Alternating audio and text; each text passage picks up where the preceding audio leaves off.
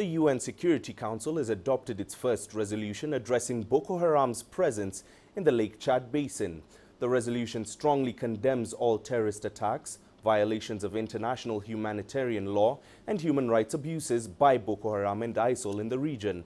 The Security Council, which visited the Lake Chad region in early March, also expressed concern about the dire humanitarian situation across the region caused by the activities of Boko Haram.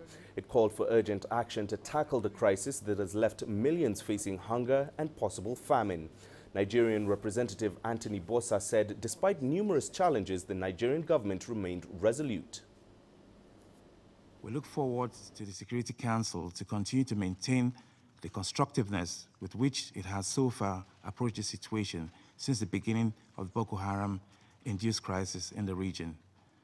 Despite the enormous challenges occasioned by the terrorist activities of Boko Haram, the government of Nigeria remains resolute to defeating terrorism in all its ramifications. The resolution calls upon the countries in the region and the international community and the UN to scale up urgently our response to the humanitarian crisis. We must all act now if famine is to be avoided. The resolution also supports the regional governments to lead a comprehensive and effective response to the crisis. That means addressing the root causes of the crisis by addressing economic inequalities, countering violent extremism, and empowering women.